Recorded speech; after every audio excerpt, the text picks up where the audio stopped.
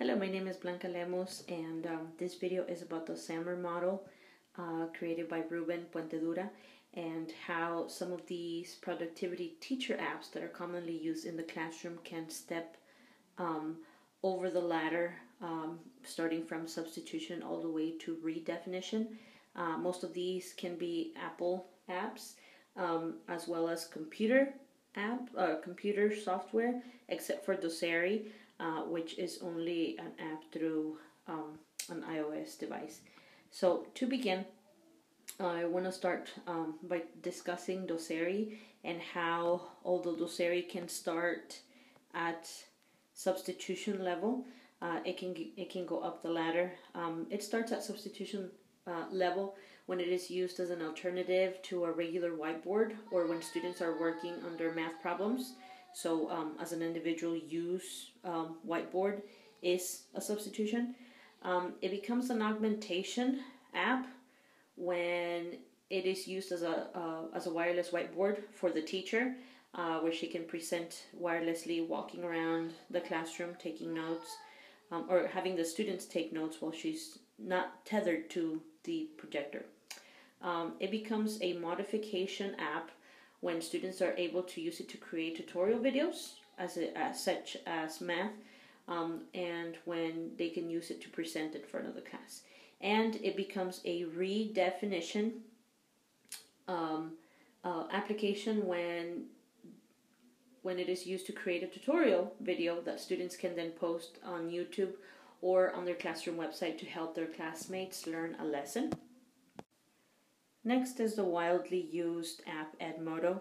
Edmodo can also start as a substitution application when used as a form of an online discussion board where students can type their responses to questions posted by the teacher by replying with a comment. It becomes an augmentation application or computer software website when students are able to turn in assignments wirelessly.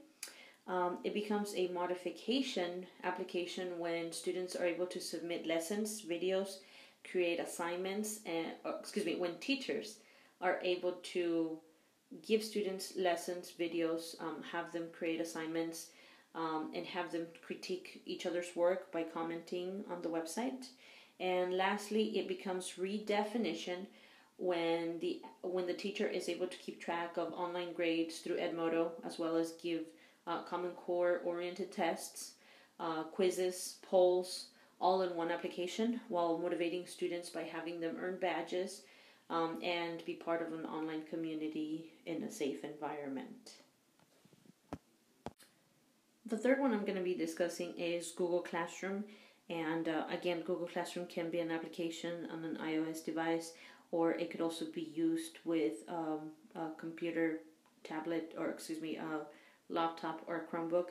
And the application becomes a substitution application when it is also used as an online discussion board platform, and students are able to comment online instead of having a live discussion, or in addition to having a live discussion.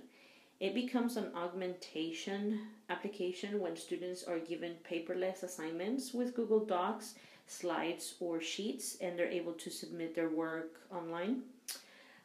It becomes a modification application when students are given group projects in which they are to collaborate in real time on a shared document, on a slideshow or sheet, and are able to comment on each other's work. And lastly, it becomes a redefinition application when students use Google Classroom as a form of communication after school, or to peer review each other's work without being in the presence of each other, and are able to collaborate at a higher level. And last but not least, I'm going to talk about Nearpod. Nearpod, although a great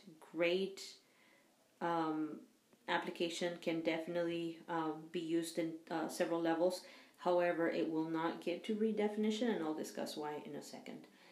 So to start with, Nearpod, a great platform, can be used or is a substitution application when it is used as a presentation tool where students are looking at their screen instead of the projected PowerPoint that they usually see in classrooms. It becomes an augmentation application when teachers make Nearpod presentations with partners, where both partners are told to think, pair, and share. Think, pair, share before they agree on an answer to an open-ended question, or when they take the quiz section part of the presentation. And lastly, it becomes a modification application when students are divided in partners or in groups of 4 and are asked to answer before another team, so as in competition, or are supposed to provide an answer and are also supposed to provide an answer that they all agree on.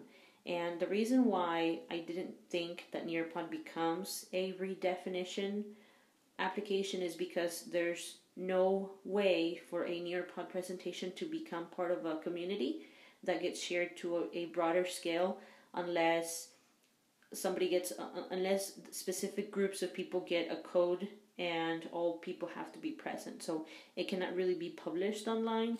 It cannot really be published as a forum. It cannot be shared on YouTube. It cannot be shared as a video. So there's very little chance for it to go out to the community or to the world. It pretty much stays in the classroom. However, it's a very powerful application. It's a very powerful platform that teachers all over the world use. So that pretty much concludes my video. These are some of the most commonly used pieces of technology in the classroom, and one that I thought was good to discuss, how they move up the ladder from substitution to augmentation to modification, and in the case of the first 3, how they move to the highest level, which is redefinition. Thank you.